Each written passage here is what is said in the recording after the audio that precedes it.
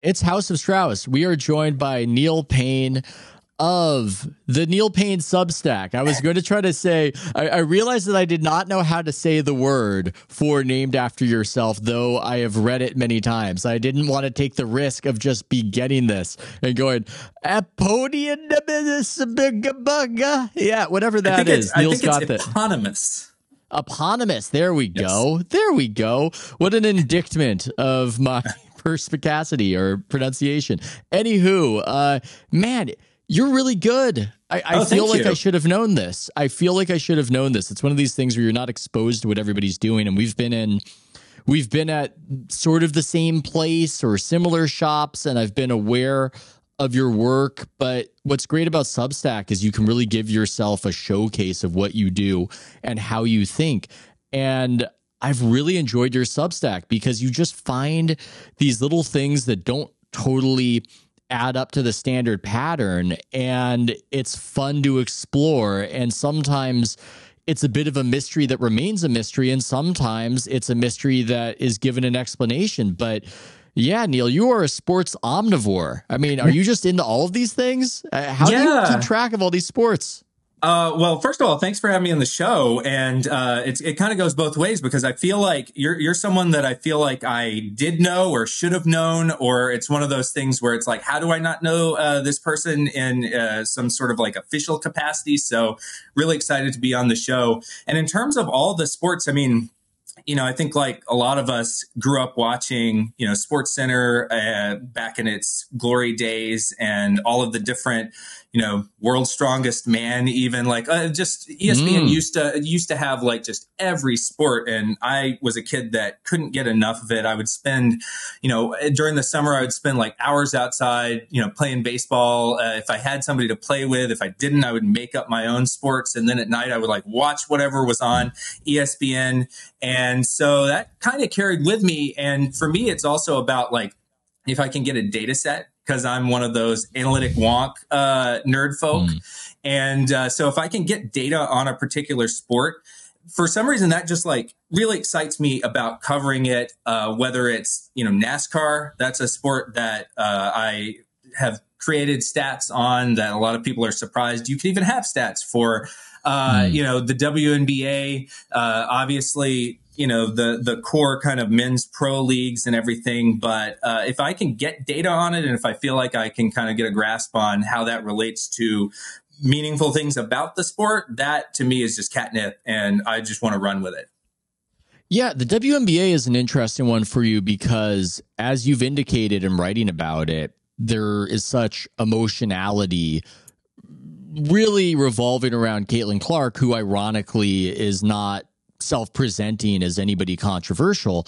And you're one of the people whose analysis I just trust is not being infected by that particular conversation. And when you come up with analysis that runs contra to my subjective take of what I'm watching, I go, oh, that's interesting. And I know there's no angle here when you're talking about the statistical models not being all that positive about Clark and not agreeing that she should be on the Olympic team. It's nice to be able to come to a place and go, okay, this is a place where I know that is a perspective that it might be right or wrong, but it's not part of this other thing that seems to derange people and make them see things that aren't there or make them not see things that are there. Yeah, and that was kind of the perspective. I wrote a thing about why the advanced metrics were maybe not as high on Caitlin Clark as we would expect. And she has actually gone up. I wrote a thing, I do freelance work for ESPN, and they wanted a rookie ranking of the WNBA rookie class because it's a very historically star-powered class. And I was like, okay, I'll do it. And I expected and fully, I'm not going to say I wanted, but like I really was rooting for Caitlin Clark to be, very high on the list. And then deadline comes around for the first edition of this column. She is, I think, 6th, which is, a lot of people had a problem with that. And I think from a subjective standpoint, I totally understand that, especially given, like you mentioned, the emotions around it, just the eye test of watching her play. She's extremely exciting to watch. And So I did that, and it was just purely based on the metrics. And she has actually risen, although she is behind Angel Reese right now. I'm preparing the second version of it. And of course, both of them are, they're playing a lot better than they were a month ago. And they're both going in kind of different ways of doing it as well. Like Angel Reese has this historic double-double streak that she's putting up. She's kind of putting up numbers in the box score.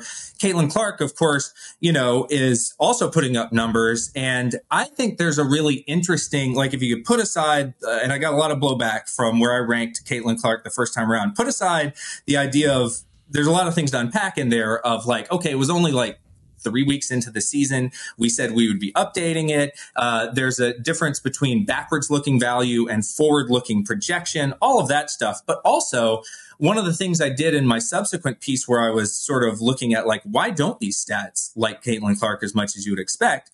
There is a really demonstrable effect where guards, even really highly touted guards, so we're talking about Sabrina Ionescu, all of these generational guards that have come out in recent years, they take a while to show up as being really valuable players in the WNBA compared with bigs like an Aaliyah Boston, who had really good numbers last year. Her numbers have kind of puzzlingly, or maybe not so puzzlingly, fallen off a little bit playing with Caitlin Clark, because I think she's a unique player to even fit other players around, and they have to change to accommodate her style. But there is just this effect where the learning curve seems to be much higher if you're a perimeter player in the WNBA versus a big or someone who plays inside. And that's an insight that you actually couldn't get if you were wrapped up in some of the hype around things and you were just looking at it of like, she's shooting these logo threes. It's amazing. And I'm like, I agree, but there's other factors in there, whether it's, looking at the turnovers, looking at the on versus off effect on her team. And so there's many different facets that you can unpack. And I like that. I like the fact that you can say, well, she looks really good in this one thing, but less good in this other thing. But then there's this maybe factor that's not being accounted for in the stats. And that's, I think, really exciting about breaking things down with analytics. Yeah, I'll give you one that you talked about that it's just interesting to think about. I know some of the people are listening right now and maybe they don't want to hear about WNBA because frankly, the players aren't as good as the NBA. They don't say that on ESPN, but everybody in real life understands that. I don't take that understanding and then go, oh, I hate this product. I like the Roger Ebert. It's not what a movie is, but how it is about it. Whatever I'm enjoying sports-wise, I can find something in there to puzzle over and think about. And in this case, some of the differences in quality actually, I think, create some new questions. One of them regarding Clark is this. She's got this crazy high turnover rate. And when you watch her play, and as some of her defenders have noted in these highlights, a lot of the passes are dead-on passes that just hit players in the hands and peter on out of bounds. And some of these are these full court passes. And so my instinct is to go, well, these turnovers aren't her fault. But then I think another level beyond that, and I go, well, wait a second, though. If these passes that I would expect to be caught are so regularly not caught, then at that point, are these poor plays to make? And in a way, they are her fault. And it suggests that she should be jacking more threes or scoring more because, look, maybe you would want these teammates to catch these passes and they would be expected to do so in the basketball I normally watch. But if they're not, then they're not. And I have no guarantee that they're going to start doing it. So then what does that mean, Neil?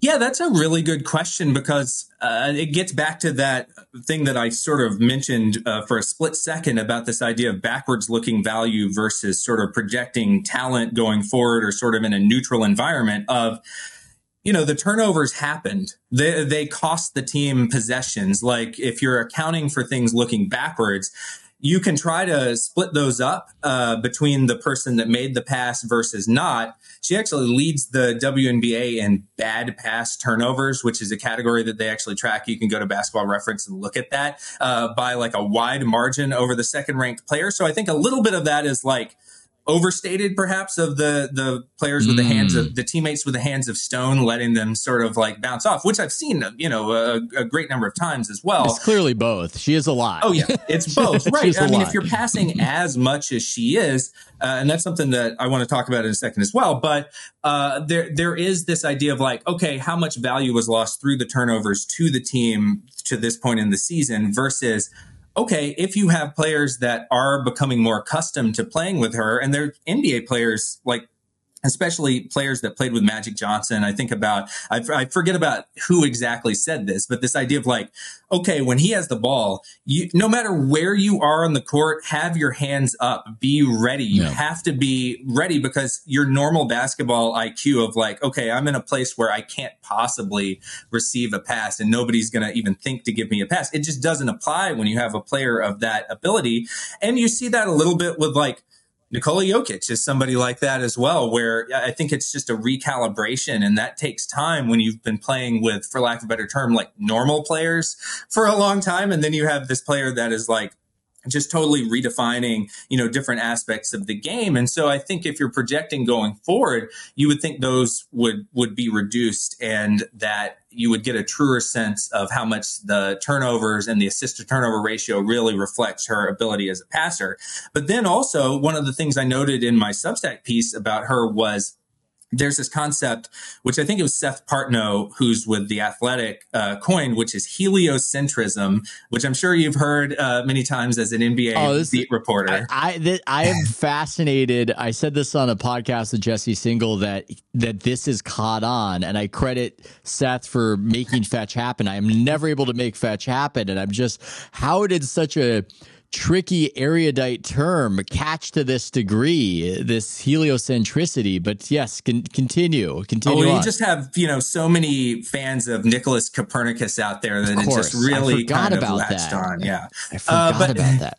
But no, I made the case that Caitlin Clark is almost like, I don't know if she's the first heliocentric WNBA player, but she is like kind of the most heliocentric player in the league right now, in a way that like she has a really high usage rate, which is the share of like shooting possessions that you use when you're on the court. There's a lot of scorers in the WNBA, so she's not number one in that. But the combination of her assist rate as well with the usage rate, nobody else in the league has that combination of those two metrics. And that's like, you know, a James Harden or, you know, some of these guys in the NBA as they progressed into this era of like, let's just have one guy. He's going to run high pick and roll. He's going to isolate. He's going to cook, basically. You didn't really have that in the WNBA as much in the past. And so there is also this sense that like Caitlin Clark is playing a different style fundamentally than we've seen from like most players in the history of the WNBA, because the WNBA is a lot more of a big oriented sport, like an interior oriented sport. And that's why I think, you know, A'ja Wilson was kind of complaining. I know you've talked about this on the podcast, but a lot of the noise around like, well, why is Caitlin Clark getting a shoe deal? And A'ja Wilson, you know, set the all-time WNBA single game scoring record and is this multi-time champion, leader of this like dynasty with the Aces. She's not getting the same level of attention. And I know there's like a lot going on in there to unpack. And, you know, that it would take the whole podcast to do that. But I think a little bit of that is that like A'ja Wilson plays just fundamentally more of sort of an interior game. It's aesthetic. It's aesthetic. Exactly. Logo threes are something we haven't seen as much or maybe ever. Yeah, for whatever reason, as human beings, somebody hitting a bunch of 12-foot bank shots at a rate of, I'm not even saying this is how she plays. I'm saying this hypothetically. If Tim Duncan was even more efficient. Tim Duncan. Yeah. And Tim Duncan's kind of a weird case because in a way he's underrated. A lot of people don't appreciate his career as much as they should. Probably, you know, he had this nickname about being Mr. Fundamental, but like he was really fundamental, and it played in sort of a style that maybe didn't catch people's attention as much as a Michael Jordan or a Kobe or a LeBron. I would say he's underrated, but he's underrated. He is underrated defensively and perhaps overrated offensively is what I would say about Duncan. Efficiency wise, he was not at the level you would think for an all-time great big when it came to his offense. Some of that was the era. It wasn't a particularly efficient era that he played in. Obviously, he was a willing passer and a perceptive passer, so I'm not saying this totally encompasses who he was, but I think he's got a fair argument as the best defensive player of his era, and he wasn't rewarded that way.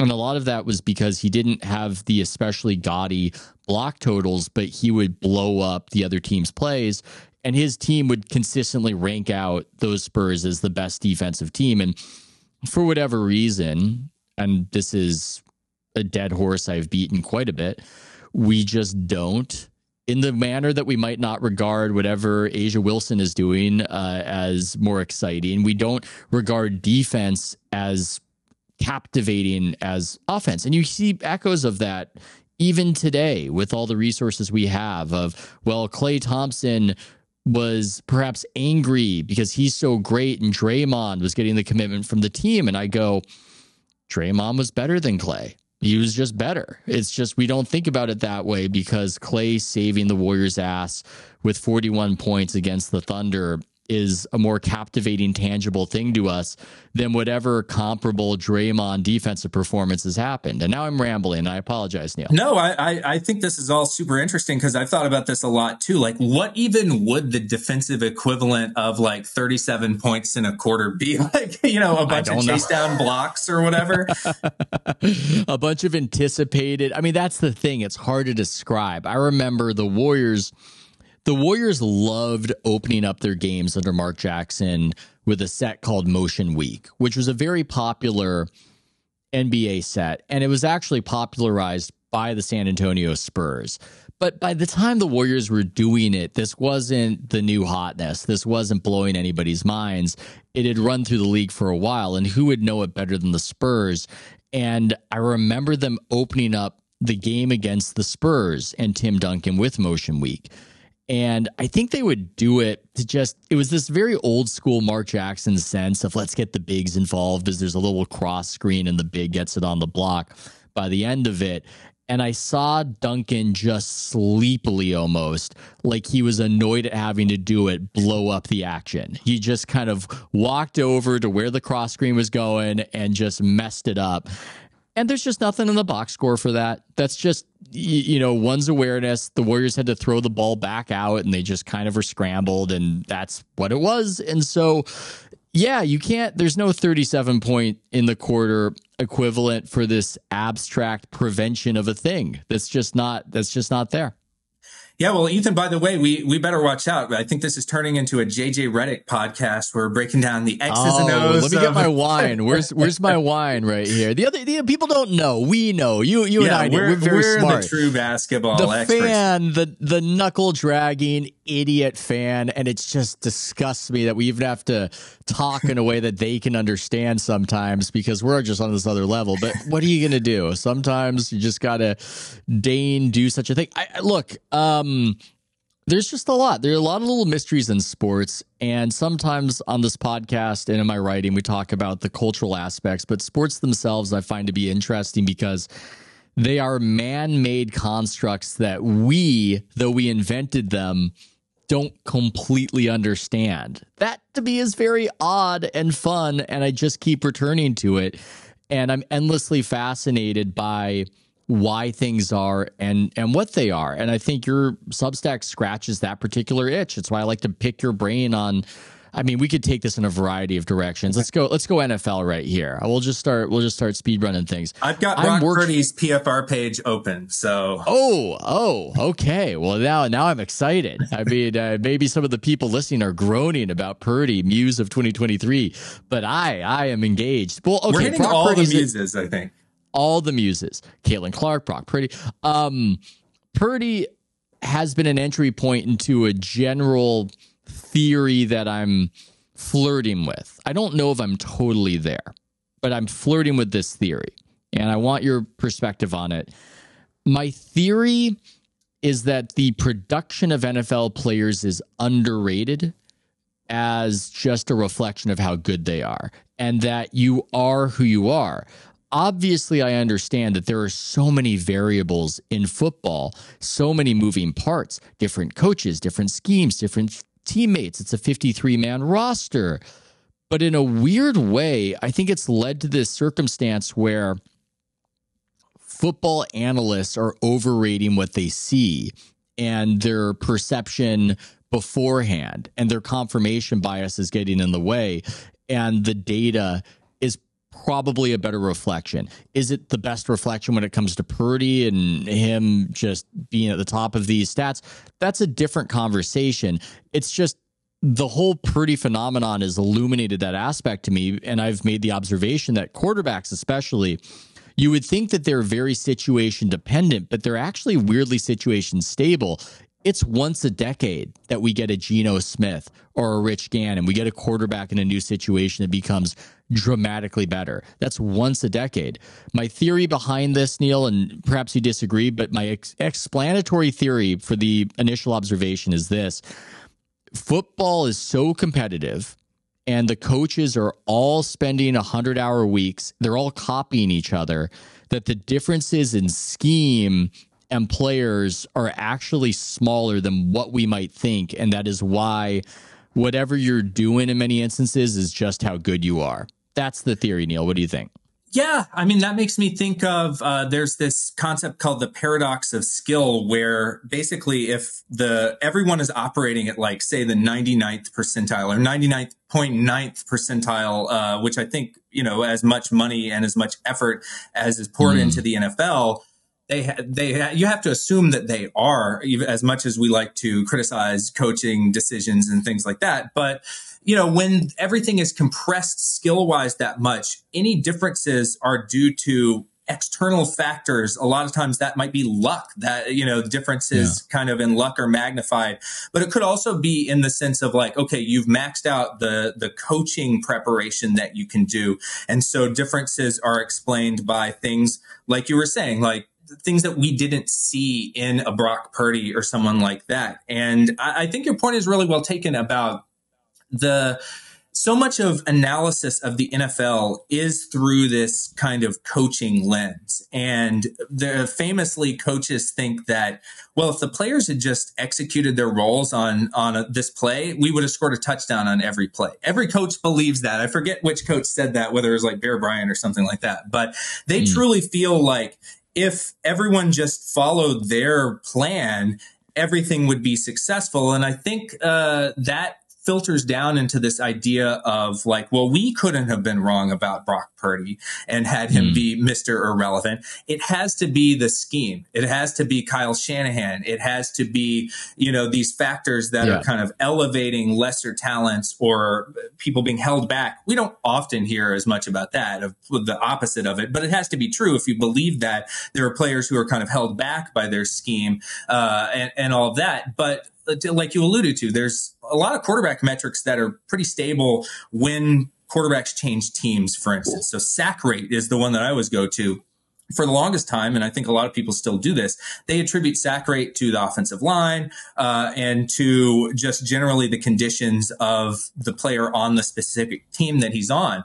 But if you look at the history of quarterbacks, when they change teams or they have different personnel around them, sack rate stays pretty stable. And things like air yards per pass, that's another one that really stays stable, where if you're a deep passer, maybe it's just that teams tend to use you in a way that they've seen you be used before, but there's probably also something inherent.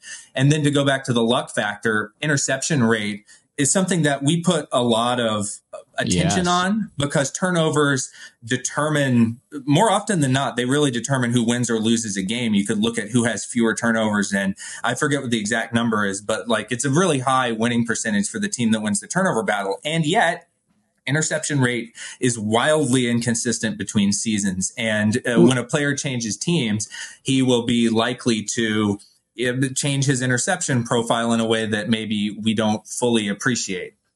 Well, yeah, and that should inform your sense of what will happen in the next season. CJ Stroud, for instance, Stroud could improve as a quarterback next season, and his numbers might look way worse because his interception rate was just comically low as a rookie. And are you pulling that up? I do want this. I was looking at his, while you were saying that, I was looking because he did lead the league in lowest interception rate. And to me, yeah, that's like, it's not a red flag because his other numbers were so good as well. But that part will probably regress. The one guy that it didn't really regress that much for, which is, I think, an underappreciated aspect of what made him the GOAT, is Tom Brady.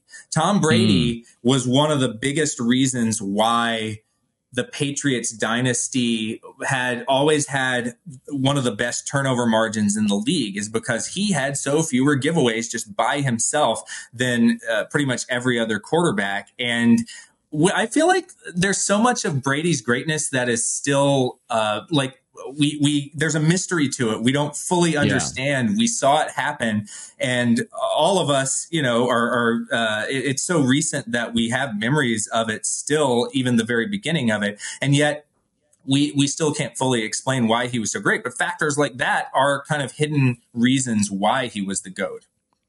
Yeah.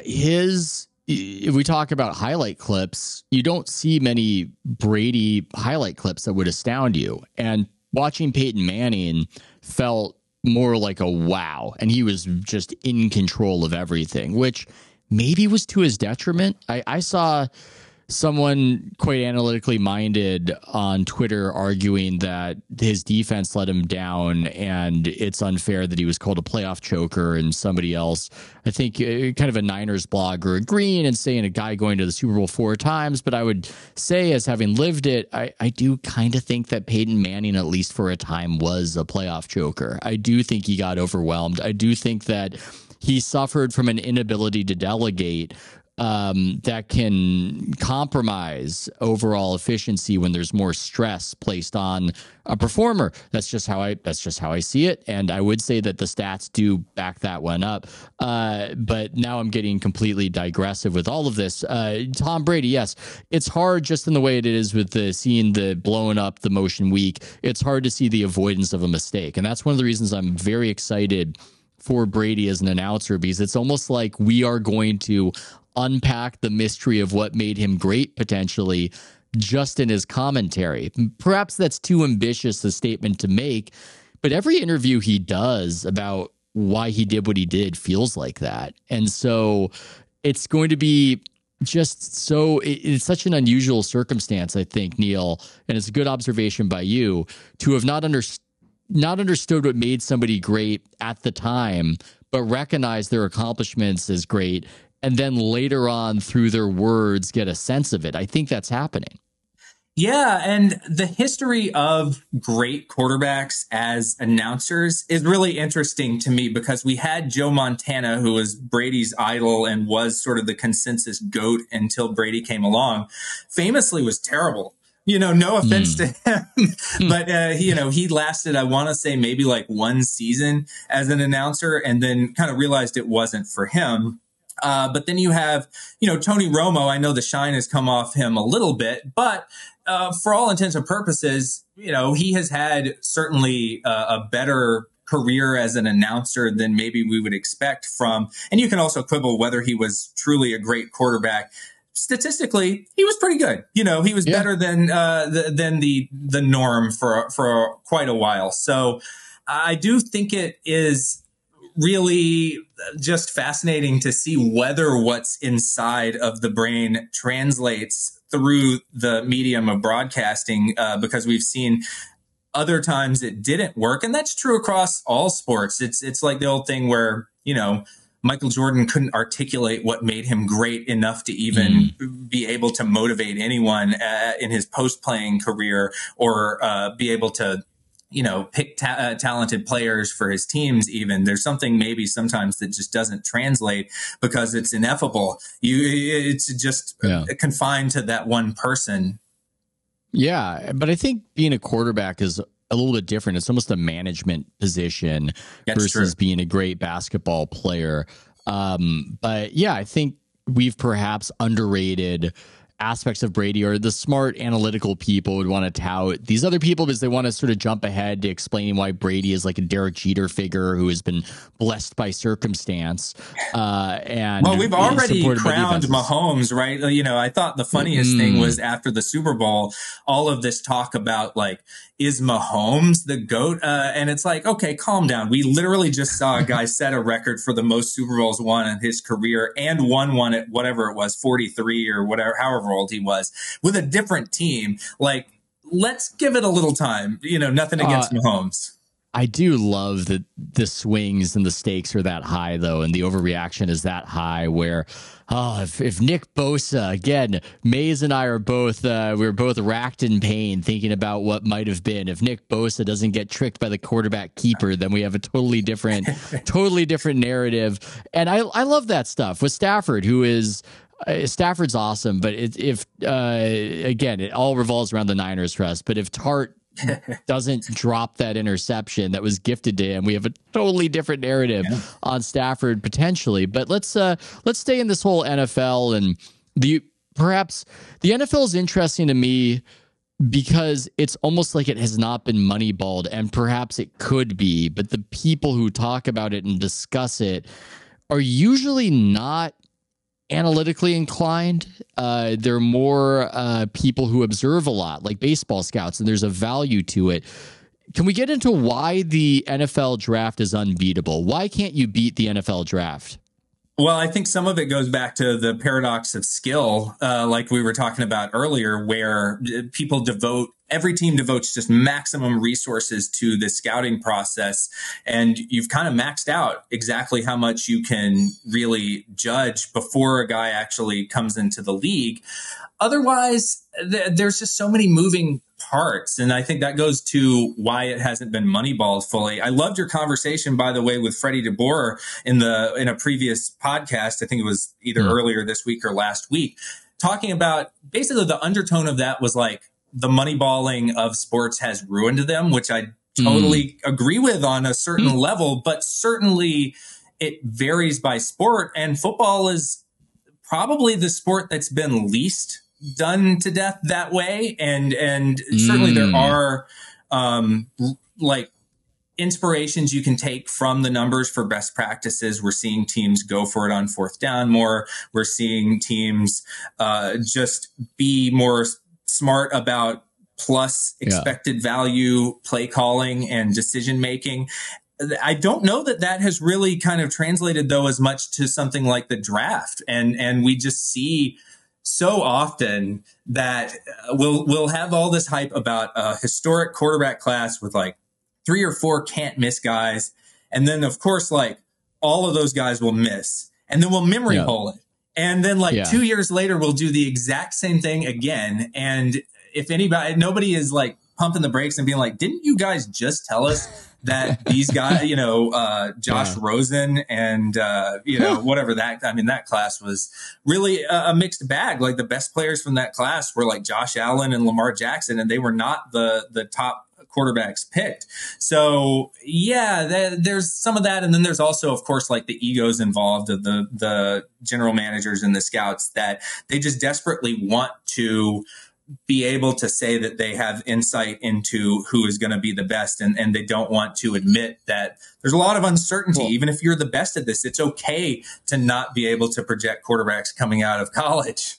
Yeah, they do all this analysis, and it just turns out that trading down overall works because you just don't, these teams, they don't actually tend to know what they're looking at, and having more picks is better, more bites at the apple. And it's just, it's interesting. It's interesting that it is that difficult. And I want to get into the mysteries of the draft and get into the NBA a little bit, but I think football is so weird to me just because I'm used to some of the intense analysis done in the NBA, and obviously baseball, which you read a lot about, has that. And football, the way quarterbacks are described, feels like something from the 1970s, where it's just common to go, well, here are the yards, completion percentage, touchdown, interception. And I'm looking at it, I'm going, in these top line Freudian slip, sacks, where are the sacks? Where are the fumbles? I mean, these things really matter. I see Trevor Lawrence is being debated. He just got a lot of money. And I'm not saying that Trevor Lawrence can't become what people thought that he would become. I'm not closing the door on it, but I see so many conversations about him that do not bring up 33 fumbles and 50 starts. I mean, unless he stops doing that, it won't happen. And it's odd to me that the sort of, what am I trying to explain here? We've got this way stats have been conveyed. And if you go on Football Reference, it shows you that top line of the quarterbacks. And I still feel like that has the power to inordinately focus the conversation of the value of the position that is the most obsessed over position in American sports. Well, and think about broadcasts, because in other sports broadcasts, we're starting to see, I remember it was a big deal when ESPN started showing like OPS in the lower third when a batter came up to the plate. Don't rile up Wilbon. I mean, right, exactly. It was like, what are these nerds doing? And they're ruining my sports. But you've seen that. You've seen, like win probability is making its way onto ESPN broadcasts, which you could debate whether that actually adds to the broadcast if you know that a team has very little chance of coming back, but that's another conversation. On hockey, yeah, I have my mixed feelings about it as well. On hockey, you see like zone time. Yeah, go ahead. Yeah, I know. I'm going to get on my Michael Wilbon. I don't like catch probability in the MLB. Yeah, catch probability. Yeah. I hate that. I mean, look, maybe if we look back at it, but they show the StatCast and they show some amazing play and they go, that was a 30% catch probability. I go, well, that doesn't feel that exciting. If you gave me a 1%, then I would be really ecstatic about it. But also, I don't know if you actually know that. Maybe you have some sort of analysis that tells you it's in the ballpark, so to speak. But yeah, I don't want to hear that something that amazed me was a 33% chance of happening. That's the same odds that you would give Tony Gwynn of getting a hit. That's not so great, but that's what you see repeatedly. Yeah, maybe the threshold needs to be lower than like 1 out of every 3 times we would expect a guy to do it. Now, I do think, that all comes out of the positioning data through the radar tracking and StatCast. And one of the other cool things that they can actually do with that is they can show the path that the player took to the ball along the outfield and trace it, and then compare it to like, what if he had just taken like a straight line to where the ball ended up being and calculate what was the optimization of his route and things like that. So, or what was the speed of his first, how much of that catch was due to his first step, like the reaction of the bat off the ball versus just the speed enabling him to just chase it down. That to me is cool. And graphically, you can kind of represent that and gives you more than just saying like, okay, it was an improbable catch. Now, of course, if we had that for like Willie Mays' catch in, 1954, that would be amazing. I would like to know like exactly, was it 1 in 1,000? Was it, whatever? I would, but how disappointed would you be if in the aftermath, 30%? Yeah, if it was, hey man, that Willie Mays basket catch in center field was about a 25% probability. He took like a weird route to it. It was about 25. Wasn't optimal. It wasn't, but I'm fascinated by that. I'm fascinated by how do they know where the ball is going? What is that skill to know where it's heading and to get a good jump on it? Baseball is good for all those sorts of questions. I do want to still return to the draft and pivot from NFL to NBA. You wrote something that I've thought about for years, which is, do we really know that a weak draft is weak? Because I feel as though I have often heard all of this weak draft. Oh, you've got to pick, but it's in a weak draft. And then the draft turns out to be very strong. I was at the 2009 draft. That was thought to be a weak draft. Take my word for it, people. Don't research it. But I'm pretty sure that was considered to be a weak draft. And what do you know, after Blake Griffin, you've got James Harden, you've got Steph Curry, the immortal Johnny Flynn, just kidding. But you've got some serious talent there. And it just seems like we don't actually know. It's similar to the NFL theme and not being able to beat the NFL draft. We're talking about something else when we talk about weak draft. I think we're often talking about that we don't know who's going to be great as opposed to there being a dearth of greatness. What's your interpretation after having written about this?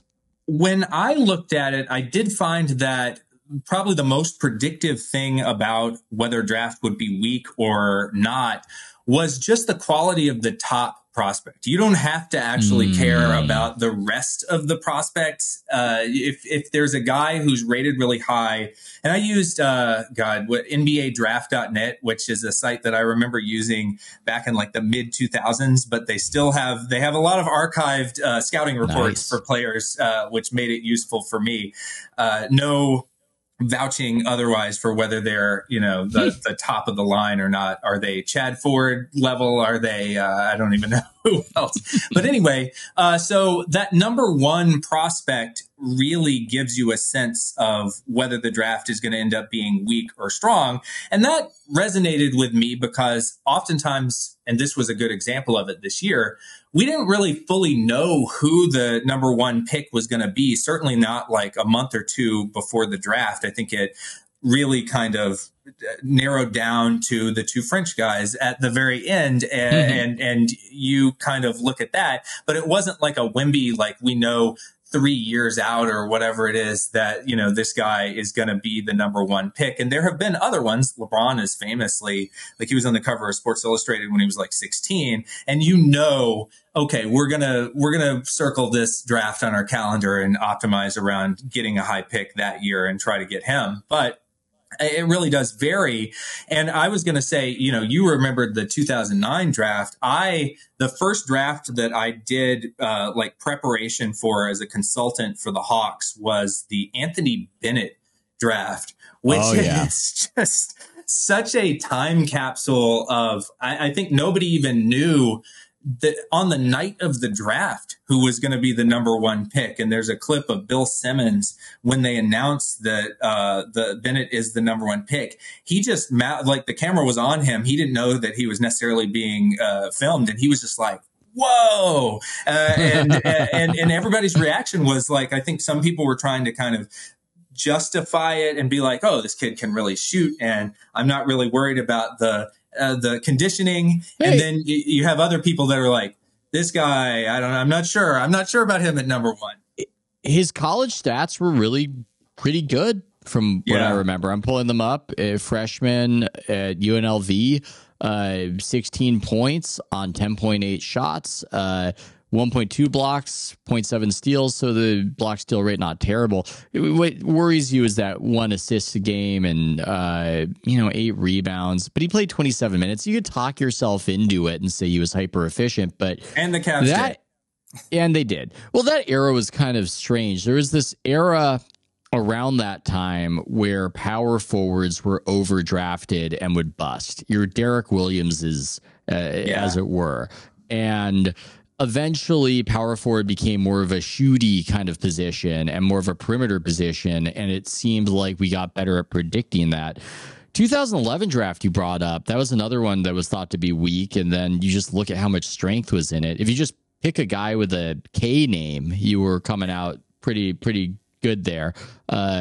Kyrie at number one, Kawhi, Clay, Kemba, the Ks, and then Jimmy Butler. Jimmy Butler went 30th in that draft. Yeah. And you've got another all-star in Isaiah Thomas way at the end, although, a little up and down there. It's hard to predict. We often think we know more than we do, which can be kind of fun, I think. But I think the NBA, where it's easier than the NFL draft to predict and to understand, I do think sometimes we're a little too quick to say weak. We don't completely know. We just don't. And it's funny because I do think that's been one of the lessons out of all of analytics when they look at drafts. And I go back to a paper that was written by Cade Massey and Richard Thaler, who are these academics that they looked at basically how overconfident GMs were in making their picks based on trades that they would make to trade up to take someone. And was the market value for moving up from like fourth to third in the NFL draft or from second to first, was that truly paying dividends in terms of the performance of the players? And of course they found that no, and they chalked it up on some level to overconfidence. And so the analytic lesson was, you talked about trading down. That's an aspect of it, of just like don't have so much confidence in yourself. But then we flip it around, and I go back to what Freddie was saying in the podcast the other day about the analytic nerd archetype of someone just sort of like shaking their head and just looking down on someone who's not doing the optimized analytic thing.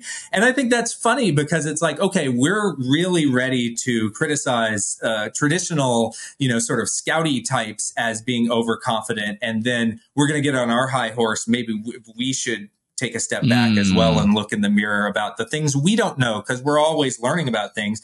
And that's actually the cool thing about getting more data. And as we've seen, all these sports have exploded in the amount of data that they're tracking, is we do learn some of the sacred cows that we thought were unassailable about analytics early on end up not being as true as we thought, or we have to add to them and adjust them some. Yes, it's a refinement process in that way, or at least until we break the sport by over-optimizing it, which was the topic that we were getting into a little bit. I want to, speaking of guys who succeeded and should have been drafted higher in the NBA draft, I want to bring the conversation to a guy who was drafted in 2010 at the pick of number 10 and should have been picked number 1, because if we're talking about perhaps we should reassess our priors, I think this is a good place to go. There is a theme right now when it comes to Paul George of younger players and younger people thinking so much more of Paul George in his game than the current conventional wisdom thinks. And it's a bit of a mystery. And even though I've been someone to say that the young are often wrong about things and we shouldn't just accept that they are onto something that we older people aren't onto, your writing about Paul George makes me wonder if Paul George is as underrated as you are claiming him to be. Perhaps the youth of America and the world are just understanding Paul George in a way he should be understood. Can you get into your thoughts of why Paul George is better than what people think and why this recent acquisition by the Sixers could be meaningful? Yeah, was it, whose podcast was it where like an active player was said, I think he said like Paul George is my GOAT. And I think that set a lot of people off. First of all, the idea of like, okay, we each have our personal GOATs. It doesn't necessarily mean we think they're the number one. That requires an adjustment. Was it Carmelo's kid? Maybe it might have been. Maybe it was definitely younger. Brandon Miller. I just looked up. It was, but there's, the thing is, there are so many Zoomers and younger who have said this that it could be a variety of people who said that. Paul George is so popular. And that is a little surprising. And again, I wrote that Paul George has been one of my favorite players because I do like the fact that he shows up at both ends of the court. If you look at the stats, especially when you incorporate the on versus off, some of the plus minus, adjusted plus minus type of metrics, he shows up as being one of the best players in the league, especially, I mean, he still is now, but he had some years where his team was like 17 points. This was with OKC in 2019, 17 points per 100 possessions better with him on the court versus off. And again, some of that has to do with who your teammates are and who's coming off the bench for you. That's a big one. But even when you adjust that type of stuff away, which is what we did with the stat known as Raptor. I wish I could remember the fun acronym. Or no, I'm sorry, the acronym that just happened to spell out Raptor, because we didn't plan that on purpose. You have to keep the kayfabe going with that. But if you looked at Raptor, I mean, he showed up as being one of the best, or maybe in the conversation of the best two-way players in the game in those years, and he still has retained a lot of that impact. And so I think that's why the stats love Paul George a lot more than if you looked at maybe something basic like a player efficiency rating where he was like just barely scraping like 19 or 20 in the past handful of years, never really had that big eye-popping MVP, kind of caliber season. That if you look at some of the stuff that tries to isolate impact on his team, that's where he shines. And so I thought it was interesting to look at what that means for the Sixers, because I had been earlier in the offseason looking at things through this prism of how much star power does a team have and how much do they need to have in order to be a championship caliber team. And you can look at that by comparing the talent, whether you want to look at Raptor, whether you want to look at any stat really, and compare that of their their number one best player, second best player, third best player to what typically is in the range of the first, second, and third best player on an NBA championship team. And traditionally speaking, you need to really check off at least two of those three boxes relative to the average champion. And typically it really probably needs to be like your number one needs to be in the high end of the range or above the median. There's some negotiability around your number three, but if your number three is toward the low end, then your number two needs to be toward the high end.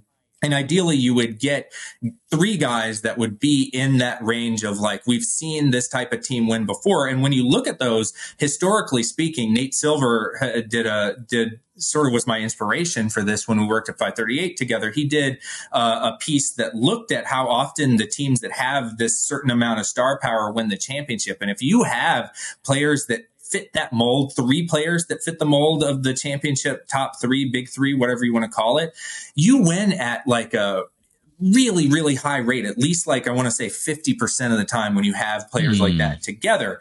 And so when you look at how the big three of this new Sixers team did last year, Embiid checks off the standard for a number one. Paul George checks off the standard for a number two, and Tyrese Maxey checks off the standard for a number three. So that's the good news for Philly. The bad news is I have not fully unpacked this looking at recent years, but my hunch is that the relationship between the big three caliber or just star power in general and winning the championship has been greatly reduced in recent years. And it's part of the reason why we're in this historic stretch of we've seen 6 different champions in 6 years. That's only the second time that's ever happened in NBA history. And it's just maybe a different formula. And we've seen many of these teams try to build a big three along that paradigm and flame out pretty spectacularly, including, this is the funniest part of all, a team with Paul George as part of the big three with the Clippers. So you can't fully say it's going to work for them. And I really want to see how it works for them because we do have this kind of counter evidence. And it's a case where if you build something around a sample that goes back a long time, I mean, the sample of looking at champions, I think we looked back to like 1977, or 76, the first year after the ABA merger.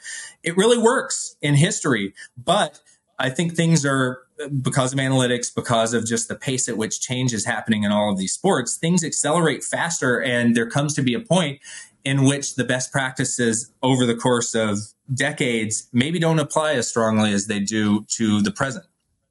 Yeah, I'm okay with all the parity as long as there's a strong correlation between best team that season and team that wins the championship. That's something that I find to be sorely lacking in your beloved baseball and your beloved hockey. I don't like that. I don't like that. Just hockey's getting better. I mean, honestly, hockey has gotten better in recent years. Like there was a time throughout the 2000s into the 2010s where you'd have some pretty random champions. And there had been a long time between, I want to say, the 97 and 98 Red Wings, and then the 2015 and 16, or maybe 16 and 17 Penguins. Those were back-to-back champions. We didn't have one in between then because it just was kind of chaotic. And now I do feel like the past handful of years, we've seen the best team win more often, pretty much since COVID. Like COVID seemed to be a weird sort of reset point for the NHL in that regard. MLB is still like, last year we had the Rangers and the Diamondbacks, you can't predict it as well. Well, what do you think of, okay, so I could take this in two different directions on whether you think that some players are chokers, because that is what a guy at the sports bar might say about Paul George. And here we don't judge him snootily like they might in a JJ Redick podcast. I go, let's hear that guy out and actually analyze the situation. So we could get into, are some players in some sports chokers, or we could get it to, is the nation of Canada one big choker when it comes to hockey? Because has this been a 30, how long has the streak been? It's been since 1993. 31 years. 31 year streak. Now, I think there are 7 teams currently from Canada, but that's gone up and down a little bit. That seems to be one of the most insane streaks in sports. So which one do you want to look at? We could talk about Canada's Stanley Cup drought because it is highly improbable given just the teams that they've had, the amount of times they've come close. This past Stanley Cup final was, I want to say the fourth. I even wrote about this. I can't remember the exact number, but it's either the 4th or 5th straight Game 7 that they've lost in this stretch of years, in which when they've made the finals, they've taken it to Game 7 far more often than non-Canadian Stanley Cup finals have gone 7. And yet they consistently lose these Game 7s. And, you get a lot of great footage from Vancouver from riots when that happens traditionally. But it's really...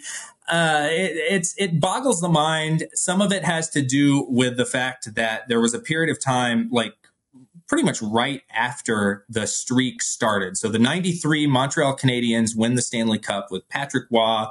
They had just had this star-studded cast, and the economics of hockey change pretty much immediately after that. They get their first national U.S. TV deal with Fox 2 years after that. There's a lot of money coming into the game, but it's unevenly distributed between the Canadian and the U.S. side. And I think that played a role for at least before the 2005 lockout, because the payrolls for the Canadian teams just could not keep up with the payrolls for the American teams, where you had, the Red Wings and the Avalanche and the Flyers and the Stars and teams like that, the Devils.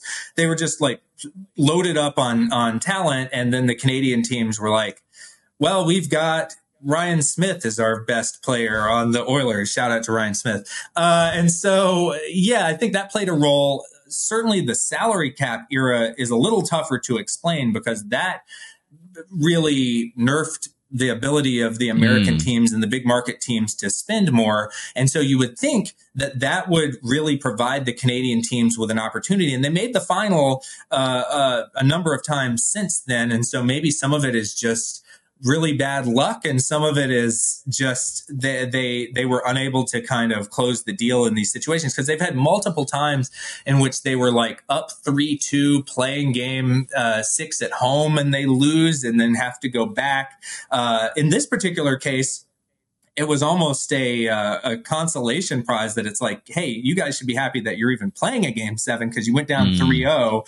But then it's really rough to come that far and dig yourself out of the hole almost and then still lose. Hey, man, I know nothing about hockey. I know that we are narrative creating machines. I do like the idea that the less your area cares has some sort of positive effect on whether you win a Stanley Cup. I think it's very interesting. All these Sunbelt teams, they come through, and the regions that really care, there's this anxiety in the rink. Is that what they call it? I don't know. It is, yeah. Well, certainly with the Leafs, I mean, I think a lot of it, I'm glad you brought that up, because the Leafs alone probably account for like half of the drought. Just the Leafs failing consistently to meet expectations based on the talent that they have. And then there's always a circular firing squad and recriminations over like, okay, what do we have to do? This year will be different. And then they'll have optimism going into the next year's playoffs, and then they'll lose again. And it's just this like cruel cycle that's been going on for a long time in Toronto. But you would think Toronto, being the biggest market and probably of all the Canadian teams, the one that there is just the most media focus on them, how they're doing and them doing well, you would think that it does create that pressure cooker for good or for bad. And maybe it's like a New York type of situation where it's like some players can hack it when they're on the Yankees, some can't, Yeah, versus playing in Florida in a city where people don't even know what city you're playing in. I've been there. It's a long drive from Miami to get to that particular arena. Maybe it's just the relaxation one needs to succeed at hockey. Who knows? Do you think that certain players, great players in your mind, are chokers, or because you're so analytically minded, you look at it as this is bad luck or variance. Is there a player? I brought up Peyton Manning and I think it's complicated. I think Peyton Manning had those moments, but worked his way through it, right? I'm not just labeling somebody completely. I think that he had choked, but he worked his way through these things. But is there a player that comes to mind when I bring up chokers? Well, I think about A-Rod was famously sort of the person that they brought up, and maybe this was just the juxtaposition against Jeter, but like A-Rod always choked in the playoffs and his stats were down, and Jeter's stats went up during the playoffs, and you could kind of use that to blame A-Rod for the Yankees not winning World Series once he arrived. I of course, as a young reader of Fire Joe Morgan and things like that, was always like the first one to charge against the traditionalists and be like, this is just obvious bullshit, and you're kind of ascribing this narrative to something that's really just about noise and all that. I think I've softened on a lot of things that were dogmatic about analytics early in the 2000s when we're all young and filled with piss and vinegar, as they say, and I do think there's certainly demonstrably players that play better or worse in the playoffs if you account for everything and you have a large enough sample. I think the sample size question is the really elephant in the room, because most players don't have enough of a sample in the playoffs to even get to the point where you can make that determination. And there's a weird counterbalancing effect where in order to have enough of a sample in the playoffs, you actually have to be pretty good in order to kind of rack up enough plate appearances or minutes or whatever metric, whatever sport we're talking about, to even be able to analyze it. So I do think it's going to become more of a question for players because there's another Substacker, Sam Miller. I'm sure many of the people in your audience have heard of him. He used to write for ESPN, great writer. And he had a piece about how with the expansion of the playoffs in baseball, postseason numbers should take on more and more and more of a share of the attention that we give to a player's case for things like the Hall of Fame or just their greatness in general. And baseball always traditionally almost ignored the postseason, which was always kind of funny to me. Like when talking about the Hall of Fame, like we look at regular season stats, we don't talk about the playoffs. And that made sense perhaps at the time, because for a long time, the postseason really just consisted of the World Series. And it really was not an expanded postseason even to like the division series until 1995. But now we have a ton of rounds and a ton of games that you have to get through in order to win the World Series. And so we should start talking about that more. And I think that that's an opening to talk about all of the sports, because every sport either is going to expand its postseason, wants to expand its postseason, and it goes to what has been a theme on your podcast so often, which is this idea of inventory versus events. And in the past, a lot of the regular season stats are compiled over the inventory, which makes sense in a previous era. But now, as every sport pivots toward wanting to have these big attention-grabbing events, those are the postseason moments, and those are the ones that probably players should be judged on more often. And then we have more of a sample to be able to say who the chokers versus aren't are. Yeah.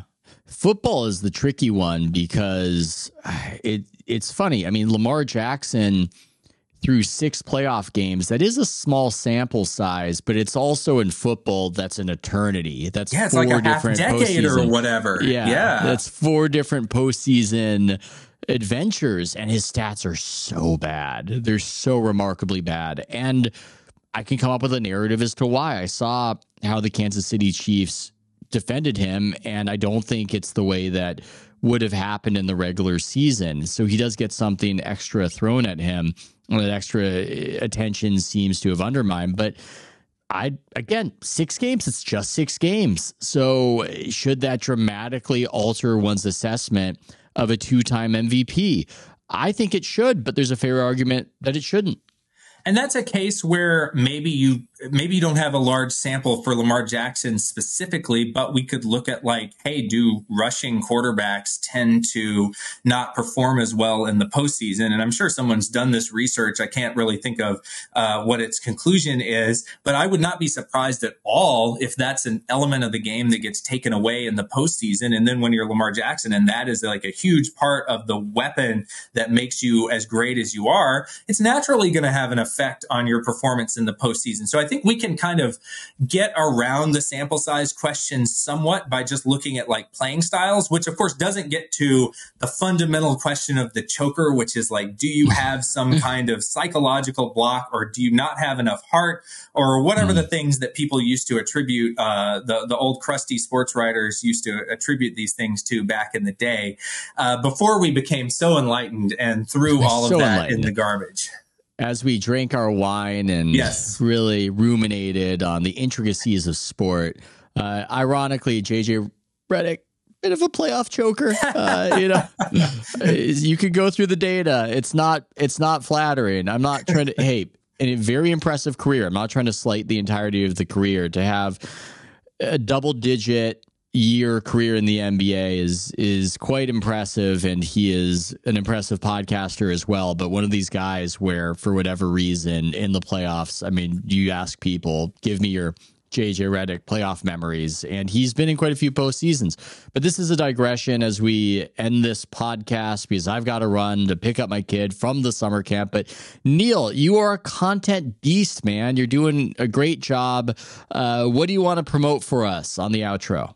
People can find me at neilpaine.substack.com. I'm also writing at ESPN. I've been writing regularly at NASCAR.com. So I tend to kind of, I don't use Twitter that much. I use Substack notes because I'm just apparently a company man for Substack, but they're good people.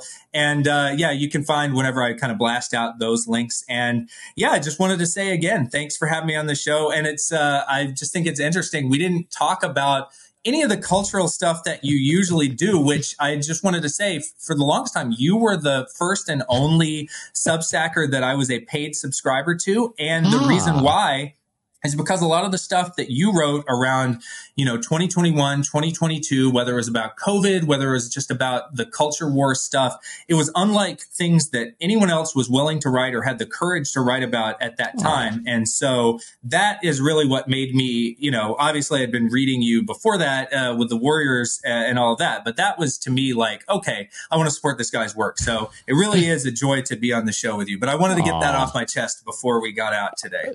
That's very nice of you to say, Neil, and we can talk about all those topics next time. It's your fault for being so interesting in a sportsy way that we were in that realm, but we can go anywhere and we'll have to do this again. This has been great. Thanks so much, man. Thanks, Ethan.